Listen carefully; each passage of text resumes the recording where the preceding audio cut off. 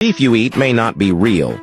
Kinda, but I'll explain more in a second. All beef now can be made with 3D printing technology. Yeah, this is actually a real thing. Beef is being 3D printed. Now, it is created from the fat and muscle cells of an animal, lab-grown stem cells, if you will. Same composition as a raw cut of meat, thus it is quite edible. This kind of beef not only looks exactly like real beef, but also tastes better than real beef. Stating something so subjective as a fact is pretty wild. In fact, some say quite the opposite, that the flavor and taste is limited and average at best, but I guess it goes both ways. So why are they doing this? Well, for starters, it doesn't require any killing of livestock, and it's quite customizable, so you can control the structure, the size, the shape, the nutritional value, all stuff like that. It also takes a few weeks to produce compared to how long it would take to raise livestock, so it's much quicker.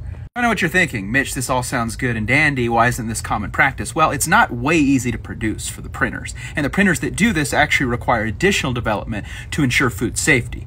And also, it's really, really expensive. Now, back to that first claim. Beef you eat may not be real. Yeah, the way it was stated makes it sound like you could be eating 3D printed meat without even knowing it, and that's not the case. The places where this is available is very limited. Plus, in several countries, 3D printed meat has to be labeled, and in others, the sale of this type of meat isn't even authorized yet. It's still too early. So for now, you're not randomly eating 3D printed meat.